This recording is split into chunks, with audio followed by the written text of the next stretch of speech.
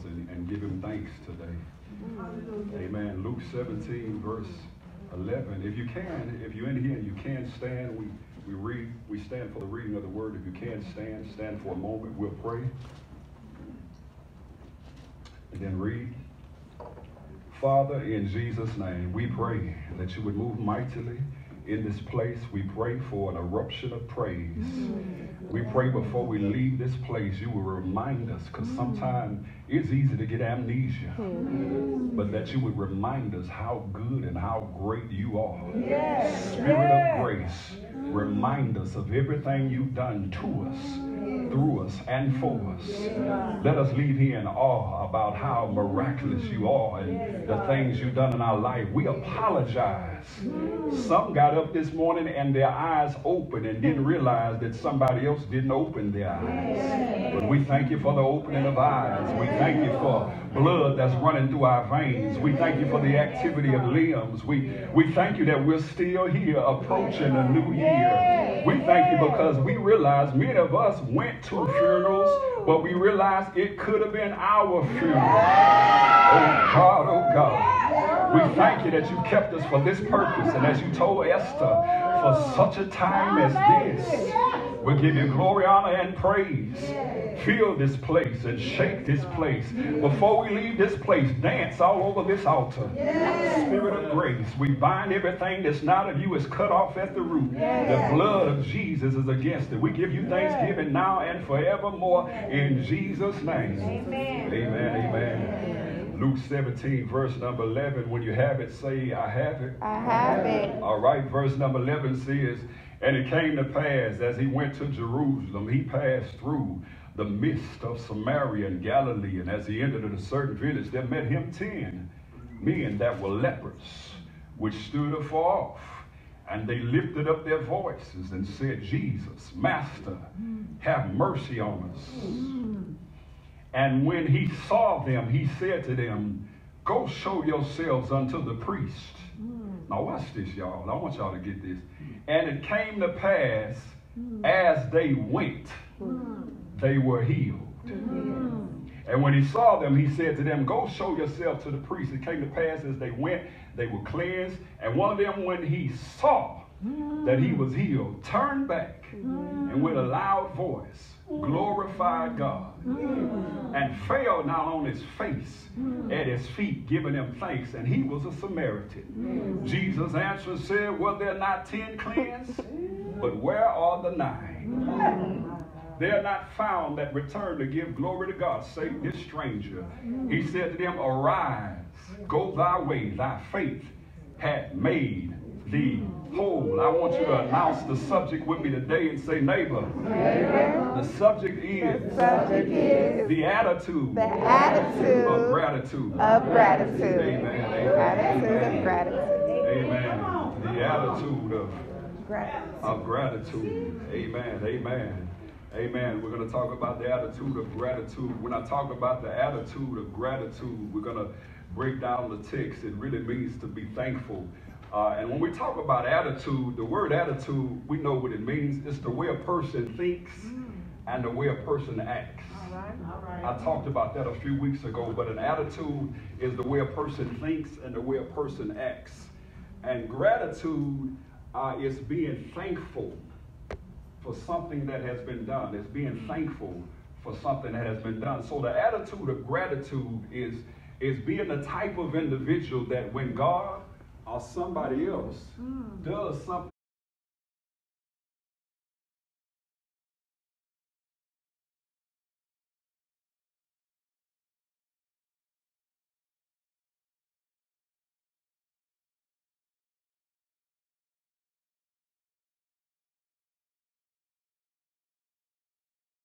for you, you know how to say thank you. Amen. Amen. I wonder, does anybody in here, especially men, have you ever done something for somebody and they looked at you like you were supposed to do it? I mean, let's be honest, man. You ever opened the door for a woman and she walked in and kept walking, and your flesh wanted to grab and say,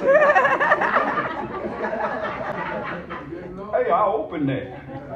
And so sometimes people get things done for them without thanking the other person, because we have a sense of like, you know, entitlement. It's like people have to do things for us.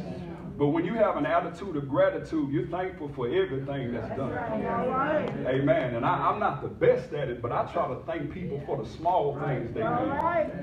Some of the people around here, especially those that clean and do things, I may get on your nerves saying thank you. I say thank you. I appreciate it. Thank you. Because I realize another individual don't have to lift a finger for you. And so if a person does anything to benefit you, you ought to be thankful. If God does anything to benefit you, you ought to be thankful. And so we're going to try to develop this day and this year an attitude of gratitude. Amen. And what I want to talk about in this text, it talks about something that's very powerful. Jesus begins to come into the scene. And the Bible says when you look at verse number 11, it says, as he went to Jerusalem, he passed through the midst of Samaria and Galilee. The word midst, it literally means, of course, it means the middle. Now, this is powerful because when you learn about this, Samaria and Galilee are the place that he walked through. It was a place literally where there was tension going on at that time. And so Jesus walked right through the middle of tension and blessed somebody. And what that says for me is that no matter what's going on, can't nothing stop God from blessing me. Hallelujah. Somebody ought to praise him right there. Hallelujah. And Jesus shows up on the scene, and there are 10 men that were lepers. And these lepers, they start yelling out to Jesus, Master, Master, have mercy on us. And they began to say, have mercy on us. And they didn't even go deep and eloquent into prayer. They just said, have mercy on us. And as they say this, Jesus just simply says, go show yourself to the priest. And what's powerful is in this text is that there are 10 individuals in this text that have leprosy, but out of 10, only one turned back to say thank you. And so Jesus literally is bothered by this situation, because he literally tells them, he says, go see the priest. And let me break this down. When somebody went to see the priest in the Old Testament, Leviticus, when somebody had leprosy at this time, the reason they went to see the priest is so that the priest would pronounce them clean. And so Jesus literally was giving them a prophetic word without saying it. Before you even get there, I want you to know you're clean. And so he tells all 10, show yourself to the priest. And 9 of them kept going, but one turned back and said, thank you. Now watch this. This is powerful. The 9 that kept going, they got healed, but the one that turned around and thanked him, they was made whole.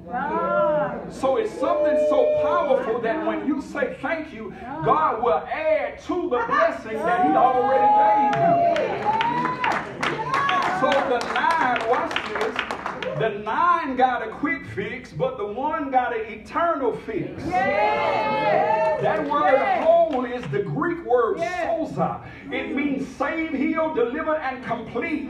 So while 9 got a little quick healing, one was made complete. I want to declare as we go into this week, somebody through your praise is getting ready to be made complete. He turns around and says, I ain't crazy. I know that I had leprosy. I just got to let you know I got to turn back and say thank you. Is there anybody in here that's not too cute to think about everything God has done for you, the way God has blessed you, where God has brought you from, the sin he's brought you out of, and be glad enough to say thank you. I thank you that I'm saved. I thank you that I'm healed. I thank you that I'm delivered. I thank you that I'm in my right mind. I thank you that I'm not behind bars. I thank you that I'm not under the grave. Can somebody give God a praise break in this place? Before we leave this place, hallelujah, hallelujah, hallelujah. Somebody ought to be losing their mind when you think about how good God has been. Somebody ought to be running through troops and leaping over walls. When you think about the goodness and the glory of God, give God a big hand clap of praise in this place. Hallelujah. Hallelujah. Let's break the text down. Now watch this. This is powerful, y'all. So it's 10. And one turn around and say thank you. Now watch this. Jesus, he does things. Jesus will rebuke you on the sly. Jesus literally, he says, you know what? He's moving and he rebukes the other 9 on the sly. He said, well, they're not 10. In other words, you know what he's saying? He's saying, where are the 9 ingrates? He said, where are the other individuals? He said, it's something that's mathematically wrong. I understand. I know something about math. It was 10 that was healed. This worrisome plague called leprosy that literally was so bad. You were put out of the camp that was so bad. It blots your skin up. It messed your life up. It turned your life upside down. I healed 10 and 9 kept going. Something is not right with this equation. I healed all 10, but only 1 came back to say thank you. So he's literally putting an indictment, watch this, on the 9. Now watch this as I break it down. Y'all know that I break down. I like to study numbers. Numbers is, or the number 9, one symbolic symbolism of 9 is finality and judgment. So watch this. It also means birthing. The number of 9 is birthing. You carry, a child 9 months. So, but it's finality and judgment. So watch this. The 9 went back or went to the priest without saying thank you. 9 is finality and judgment. Their judgment for not saying thank you was they missed an opportunity to be made whole. And some of us, God moves and he does what we ask him to do, but after he do what we ask him to do, we don't take it any farther, so we stop at the process in the blessing chain. Because what you don't realize, whatever God blessed you with, it's more to come. Somebody thank God. It's more to come. See, they didn't realize that because they were so happy. They was ready to go see the priest. Oh, God. But watch this, y'all.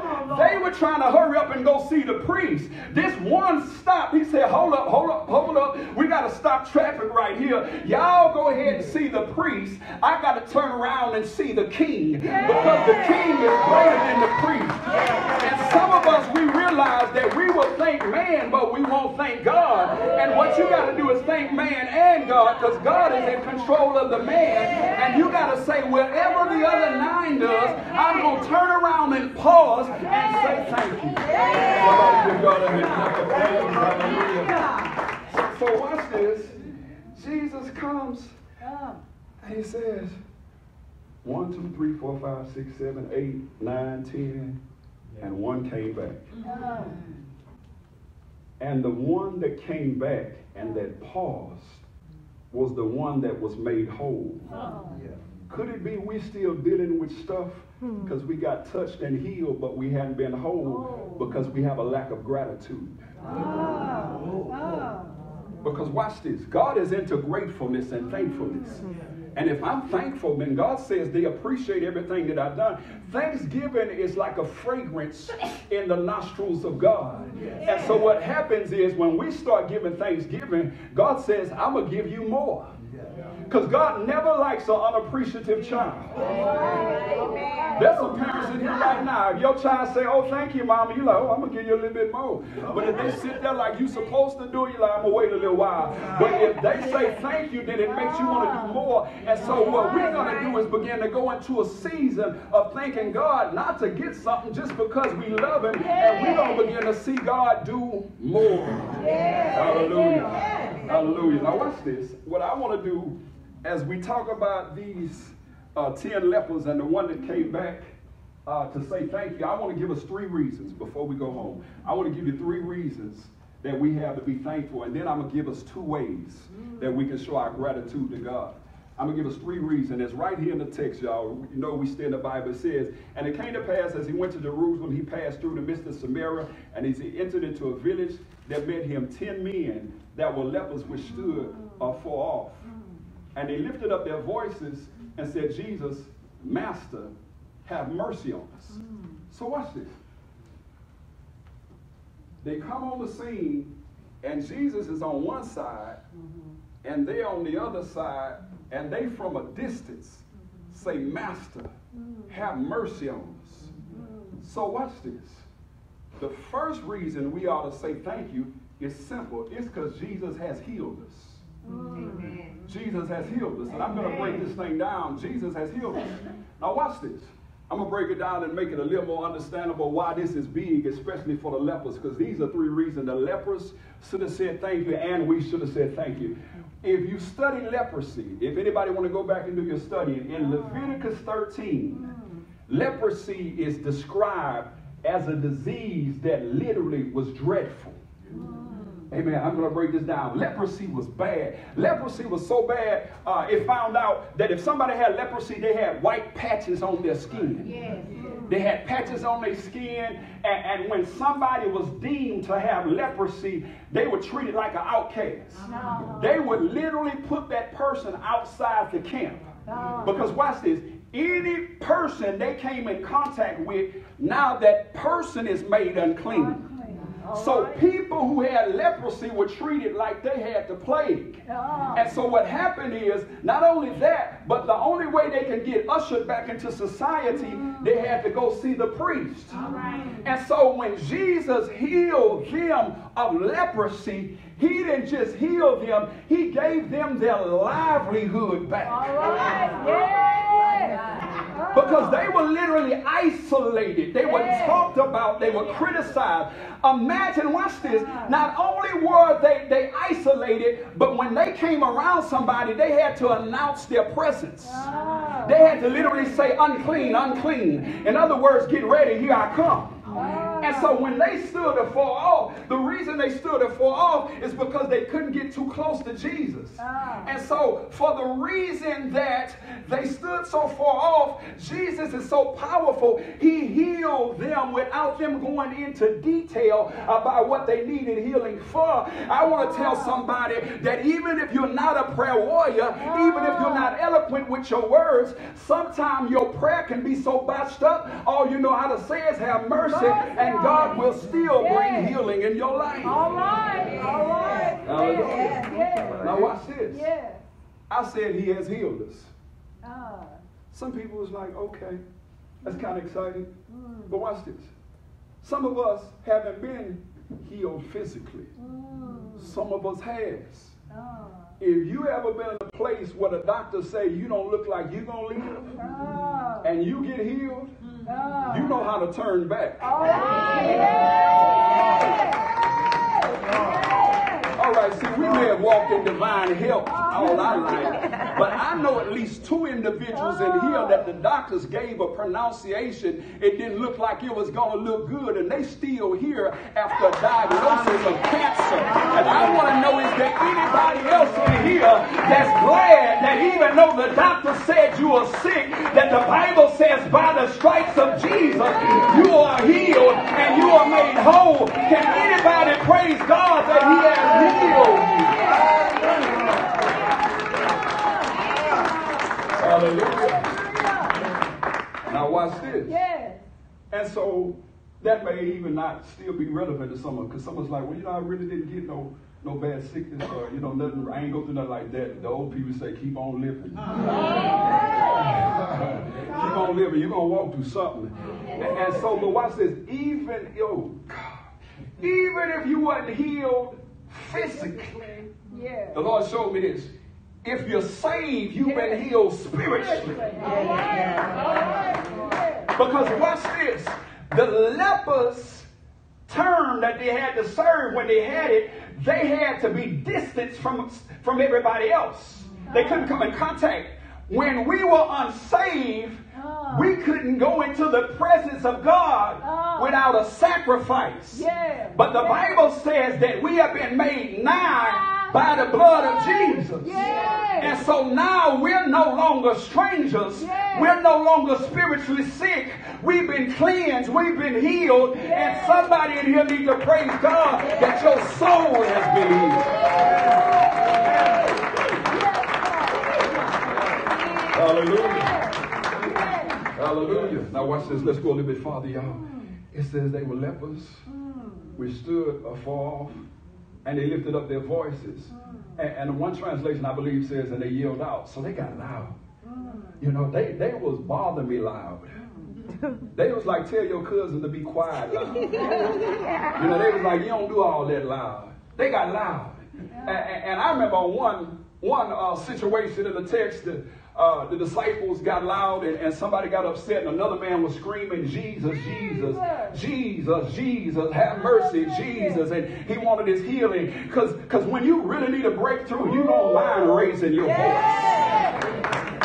See, when you really need a breakthrough from God, you don't care about how everybody's looking at you. You don't care about if you look like you're out of order. You don't care about who's behind you and who's next to you. The only thing you know is that you need a touch from God. Is there anybody in here that has came to a place in your life that when you think about the goodness of God, you quit worrying about who's next to you, who's in front of you, who's behind you, who's on the side, how tight your wig is?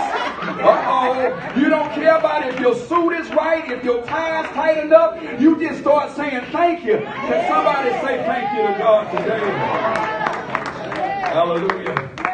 So watch this. He stood for all. They lifted up their voices and said, Master, have mercy. Now watch this. Have mercy. And when he saw them, he said, go show yourself to the priest. Now, we've been taught, and I teach this, that when you pray, be specific. That's right. Yeah. But they weren't even specific. They just had mercy. They just said, have mercy on us. And we know that if they were lepers, there were probably visible signs.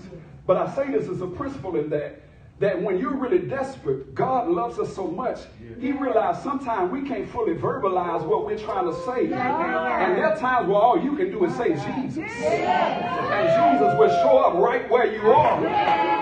See, they didn't have time for abbreviation, enunciation. All they knew is it was time for celebration. And so what I'm saying is that when you really need God and you cry out to him, he's going to show up. Can anybody thank God that he showed up? Hallelujah. Now watch this. I'm almost there. I'm going to give us two more. So the first principle is what? Jesus has healed us. The second thing we need to be thankful for, this is good, y'all. Watch this. For his never-ending mercy. Never-ending mercy. Now let me teach this. Let me break down. And most of us know it. Just have mercy. We know what mercy is. But one thing that mercy means is when somebody shows somebody attention or kindness that they don't deserve. And so when we say, God have mercy, we're literally saying, give me something I know I don't deserve. And see, if we all be honest in here, when God blesses us, the things that we have today, it's not because we've been so righteous. It's not because we went to church every Sunday.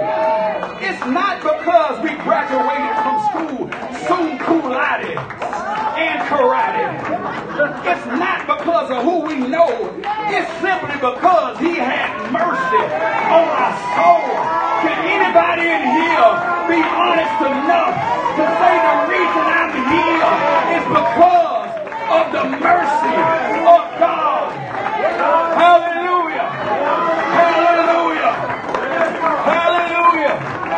Hallelujah. Hallelujah. Oh God.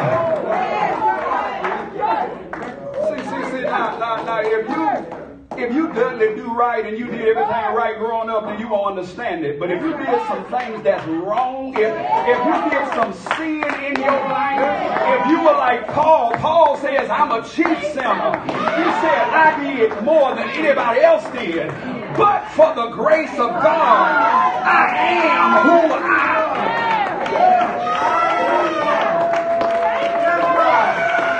If you know you don't deserve to be where you are, if you know you don't deserve to be saved, if you know that you did so much wrong, that it's the grace of God, give God a praise. Hallelujah. Oh God. Oh God. Oh God. Hallelujah. Thank you, Lord. Thank you, Lord. Thank you, Lord. Hallelujah.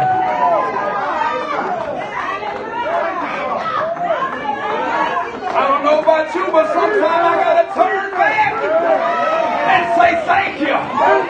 Thank you that I'm saved. Thank you that I'm healed. Thank you that I'm delivered. Hallelujah. Oh God, oh God.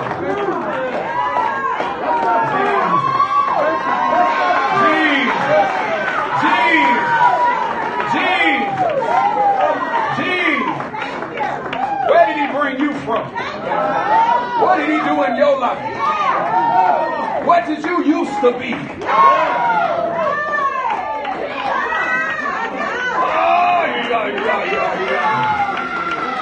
See, because I want to let you know I don't forget about where I came from.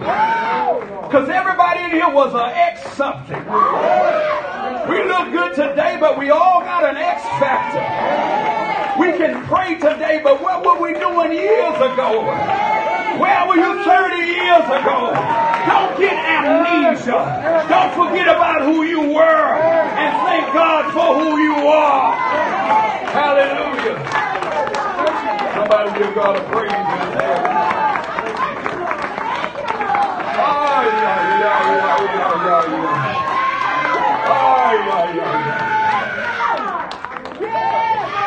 Mercy. Mercy. Mercy. Your mercy, God. Your mercy, God. Your mercy, God. Let me paint this picture a little bit more. If you and I would have really got what we deserve,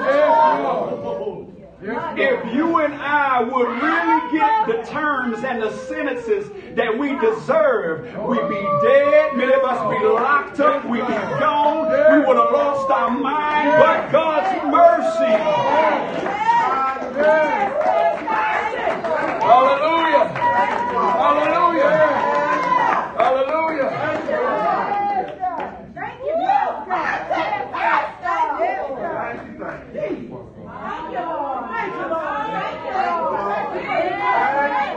Thank you, Lord. Somebody, let praise just begin to erupt in this place.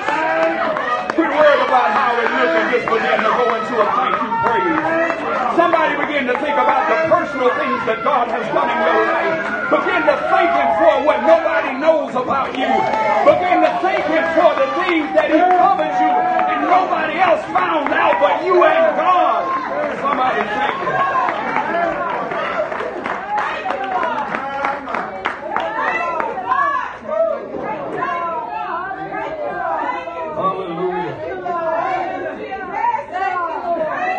I thank God sometimes. There's times I thank God for all the diseases I could have had. Y'all ain't saying nothing. See, we don't get that honest and talk about things like that. We don't talk about where my behavior really could have caused me to end up here. And we don't look at other individuals on TV and say that they have this and they have that and don't realize and match it with our life and say, but for the grace of God, there go I.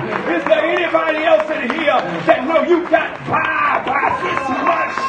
That one more inch and you would have lost your life.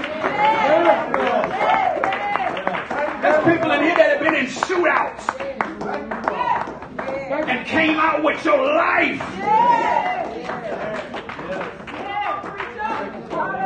There's people in here that, oh God, God, oh God. There's somebody in here that somebody had the same sickness you had and they gone. And we don't celebrate that they're gone, but we better praise that he left us here. Is there anybody else in here?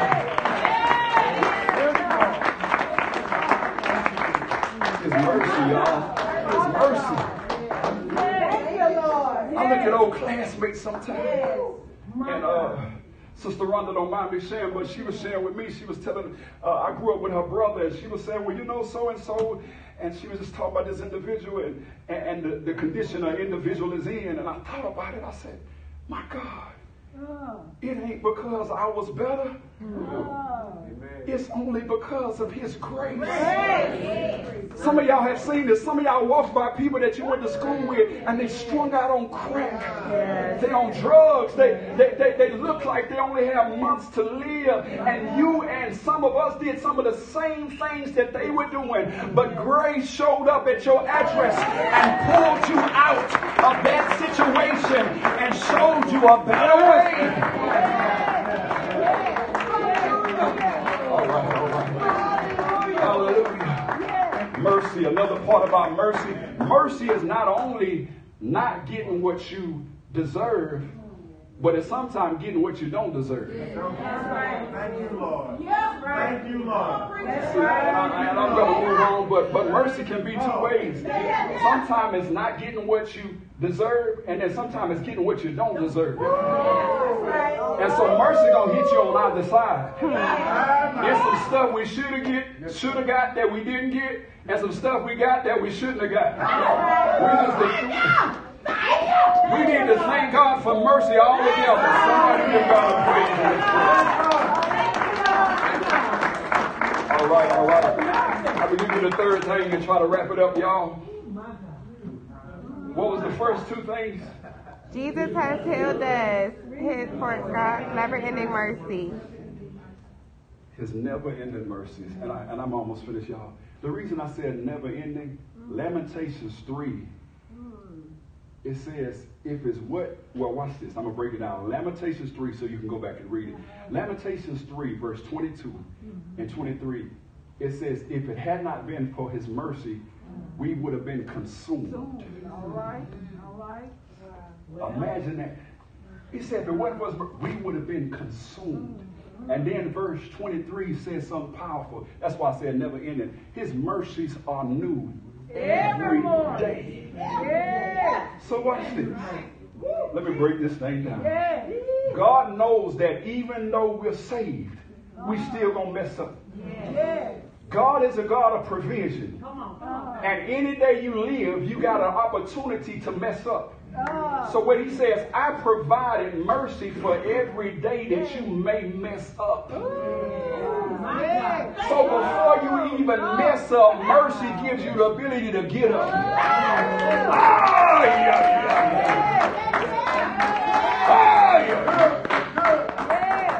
Are new every day. I'm trying to move on, but quit condemning yourself. Quit feeling bad about stuff you did 7 years ago. His mercy was there as soon as you finished. Thank you, Lord. Hallelujah. Give God another praise. Amen. All right. Now what I want to do now, the third thing, I want to give you the third thing, the third reason we have to be thankful and grateful is watch this, for the gift of faith. The gift of faith. And I'm going to break this down because when we look at this off the surface, it'll be like, well, where's that at for the gift of faith? But I'm gonna break it down, because watch this. In verse number 14, it says, when he saw them, he said to them, go show yourself to the priests. And it came to pass, as they went, they were cleansed. Now watch this. I'm gonna break down the gift of faith. In 1 Corinthians 12, there are 9 spiritual gifts, and one of them is the gift of faith. Now the gift of faith in 1 Corinthians 12 is a gift that gives you a supernatural ability to believe for things you wouldn't normally be able to believe for. I mean, you just like, I don't know how I believe God for that. I'll give you the illustration. I taught on all of these gifts. We're going to do a whole class on it. But Daniel, and even though that was Old Testament, he had a gift of faith. Daniel was in a lion's den, and Daniel still rested because he had faith that God was able to bring him out of the den of lion. And the Bible says because he believed God, God sent an angel and shut the lion's mouth. So I'm not talking about that gift of faith. The gift I'm talking about is whether you realize it or not, faith is a gift. Yes. When we have the ability to believe God Right. for something that we've never had and get something that we can't afford, All right. and all we got to do is believe, that's a gift. Yeah. Yeah. That's a gift. Yeah. Because watch this, y'all. Salvation is so powerful.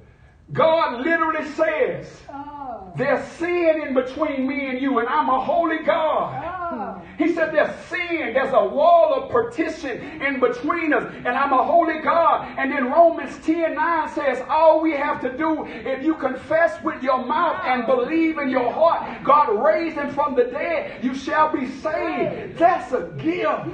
All right. Yes. Let me break this down a little bit further.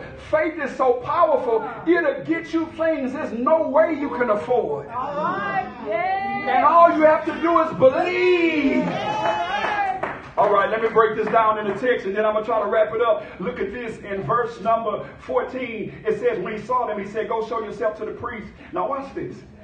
Did Jesus lay hands on them? Come on, y'all ready with me? Come on, act like we in Sunday school. BTU. Did he lay vacation Bible school, y'all? Hot dogs and chili. Did he? Y'all know we went, and we ain't go no other time. Yes, y'all. Watch this. Did he lay hands on them? Was there even a sign that he prayed for them? He didn't say anything like, okay, I'm going to say this quick prayer. Jesus, oh my God, I'm almost finished here. Jesus, I got so excited when I saw this. He did this like Jerusalem mob style, y'all. I mean, he got so much swag. Jesus, he didn't even pray for him. They came and they said, Master, have mercy. Jesus just sitting down. He said, yo, go show yourself to the priest. He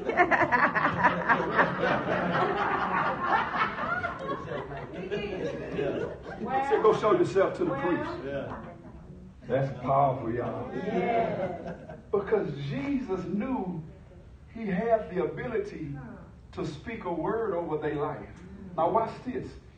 If they didn't believe, and if they didn't go to the priest, they wouldn't have got their healing. All right. Faith was a gift for them.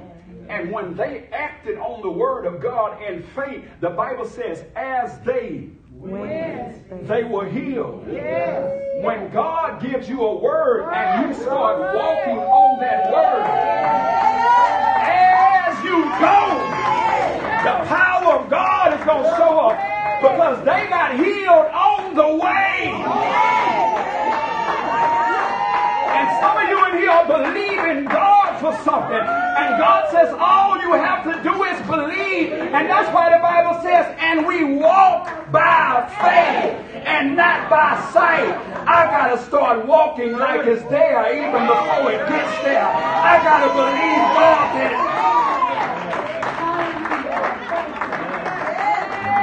somebody say, as they went. There's somebody here right now, you worried about something, and when you start stepping out on faith and doing what God says, as you start walking to that thing going to manifest before you even get there. It's somebody that God told you to open another bank account, and you're saying with what? And before you even go up there and get to the bank, you're going to get an unexpected something in the mail. As they went, there's somebody right now in here that got conditions and symptoms in your body, and everybody else telling you, well, I think it's daddy, my mama had that, and my daddy had that. And you're going to go to the doctor just to make sure you're all right, but you're going to pray for yourself and put some oil on you that morning. And before you get to the doctor's office, you're going to find out that everything is already all right. As they wish. There's somebody in here right now. God is telling you to open up a business or do something for yourself, and you don't believe you have the ability and the knowledge and the wisdom and the know-how how to do it. But when you start moving and flowing in the grace of God as you, somebody give God a praise in His place.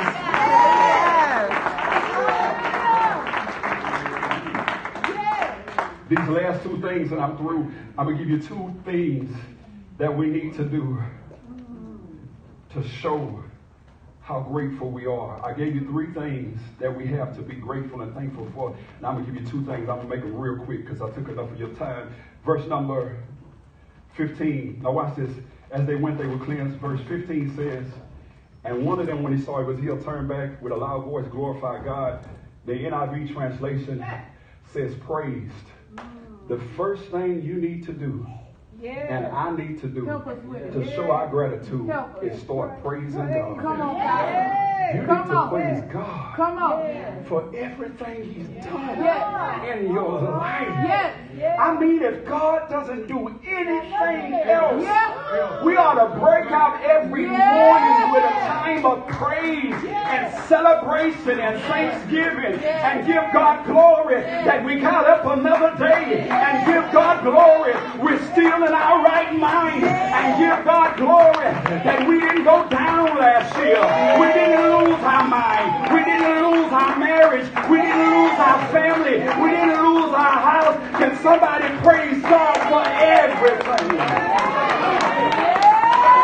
Oh, yeah. Hallelujah.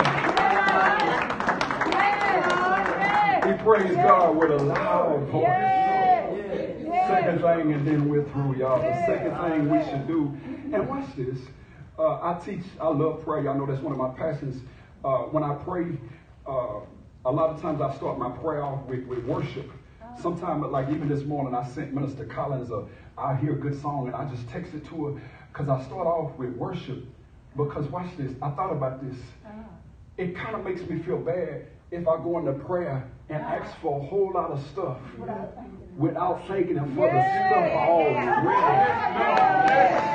And so I start out with worship. I start out saying thank you. Before I ask you for anything, God, I thank you that you woke me up another day.